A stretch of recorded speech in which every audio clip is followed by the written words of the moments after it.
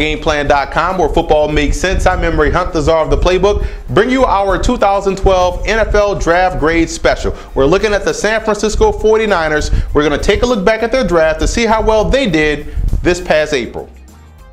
The 49ers did a lot of their damage in free agency with Randy Moss, Mario Manningham, Brandon Jacobs, but that doesn't mean they didn't add a bunch of key guys to this roster. And what I like most about the 49ers draft, you look at A.J. Jenkins, wide receiver out of Illinois.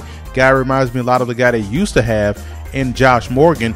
All he does is consistently get open, catch the football, move the change, a serviceable wide receiver, consistent wide receiver. I think that's what they need in addition to the many wide receivers they have on the roster. I also look at Darius Fleming out of Michigan State. All he did for that secondary was become an eraser of mistakes, always had the ball in his hands, always in the right situation, right position to make a play. 49ers need somebody like that in their third down sub packages. Also like Cam Johnson out of Virginia. Big physical guy, big defensive end, can play the 5 technique and hold his own at the point of attack, and the 49ers need depth on that defensive line to keep that constant pressure going throughout a ball game.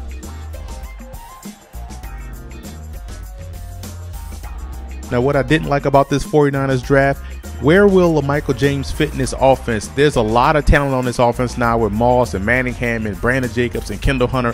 Where will he get his touches? And I don't want to hear kickoff return, punt return, because that's something he didn't excel at Oregon. I'm still trying to figure out where he will fit, and if they can answer that question, they can get him the football, this will be a steal of a pick for the Niners. An undrafted free agent that has a legitimate shot to make this roster, I look at Courtney Brown, defensive end out of Clemson. Another one of those big body guys in the mold of Cam Johnson, can do a great job as a 5 technique, can also do a great job as a run stuffing edge rusher in that 3-4 defense.